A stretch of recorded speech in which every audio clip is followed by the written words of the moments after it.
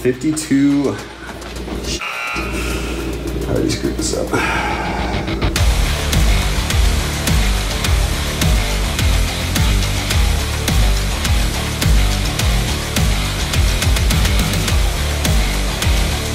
Welcome back to another episode of Mixology and Mortgages with HatchMan. So today I want to bring up a question and really go into some numbers when it comes to whether you should be buying a car or a house, especially if you're a first-time home buyer and don't own either, or let's say you do own a vehicle and you're maybe thinking about buying a house. Should you buy a new car before you go in and get that house? This one came up the other day. I had a client reach out to me. He said he was looking to potentially get pre-qualified, but he was also trying to weigh his options on whether he should buy a car and was concerned on, getting credit pulled and what those numbers would look like. So he asked for my advice. So I want to show you what I showed him. So we're gonna take a look at the options when it comes to what purchasing a car may do to your buying power when looking to purchase a home. So first off, for our examples, let's say you make $20 an hour, 40 hours a week, 52 weeks in a year, works out to $41,600 a year. So monthly, that is $34.67 a month in income, okay? Now let's talk about our debts.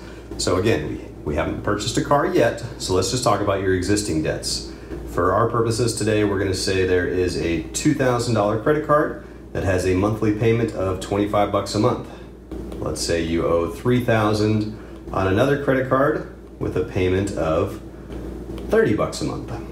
And then finally, let's just say you've got another one for $5,000 and that one is 50 bucks a month. So in total debt, all we do is we add up the 25 plus the 30 plus the 50. So we have $105 in debt, right? Here's what we got to figure out, right? So now that we know, and I did this exercise in another video, what we do is you take your gross monthly income, and what you want to do is you want to times that by 0.45.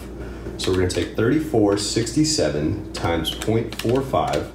That's going to give you 1560. Now what we're going to do is we're going to subtract that 105 in your existing debt, and that is going to give us 1455. So now we know this is currently how much mortgage you can afford. We went through this in a previous video. Be sure to check it out.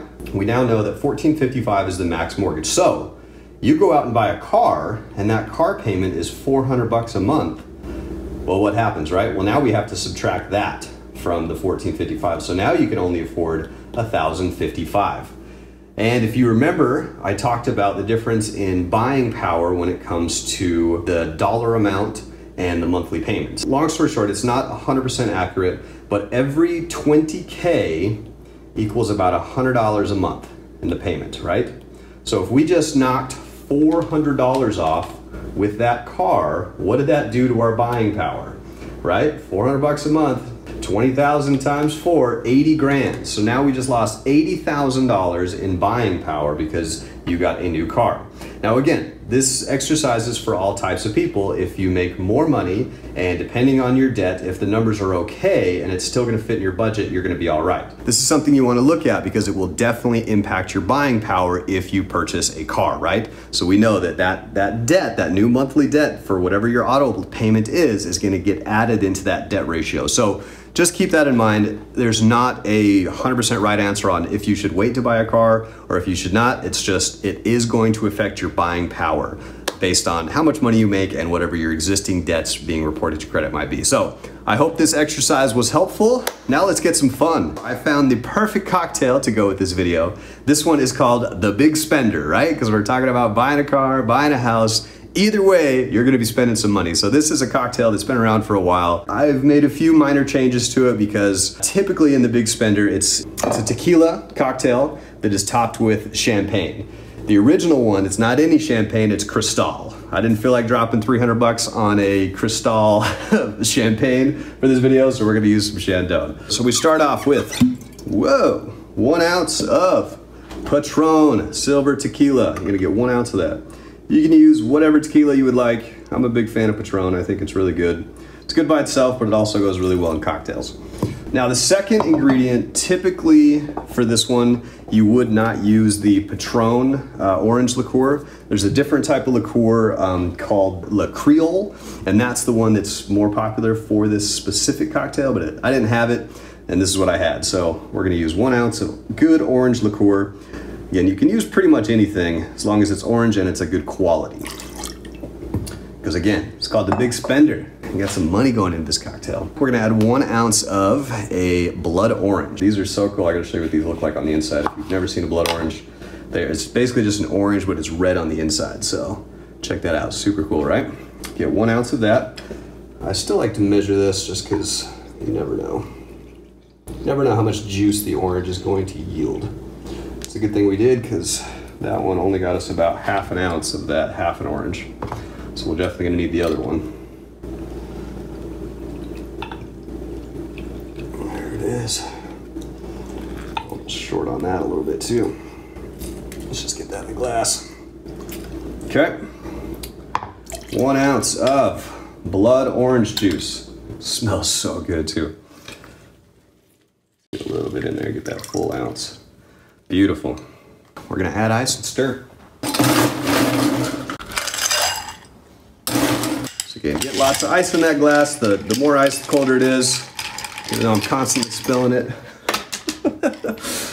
All right, here we go. Stir it up, stir it up. So again, just 3 ingredients again. Blood orange juice, orange liqueur, and tequila. We're gonna spin that around, get it nice and cold. And then we're gonna pour it into a champagne glass. So any sort of fluted glass. Again, you've heard me talk about it in the past, but glassware, I don't really think. Does it matter? I think it does for some things, not for all things. So let's get this guy in there. Look how pretty that is already. Beautiful, beautiful, beautiful. Okay. And then of course, we gotta have our champagne topper. Again, in the real big spender, they are using Cristal. But if you're saving money to buy that first house, don't go buy Cristal until after we've closed on it, then you can celebrate with the big spender. If you're still budgeting, let's use some budget champagne like the Chandon here today. Let's pop the bottle. Whoa! Yes! So this is a Rosé Brut. All we're gonna do is we're gonna top that lovely cocktail that we already did. Just get a nice few bubbles in there just towards the top. And then we gotta take it to the next level. You get another little slice of that blood orange. This time we're gonna use just the peel, similar to like in an old fashioned. We're gonna slice that, strike a match. And what we're gonna do is we're gonna express this orange right over the top. See, make a nice little flame. Get those essential oils all in the drink. Beautiful. Toss it in there. And there you have it, folks. We have the big spender. If you've got the budget, buy that car. If not, hold off until after you've purchased your house. This has been yet another episode of Mixology and Mortgages with Hatchman. I hope you guys enjoyed, learned lots. If you have any other suggestions, I'd love to hear them.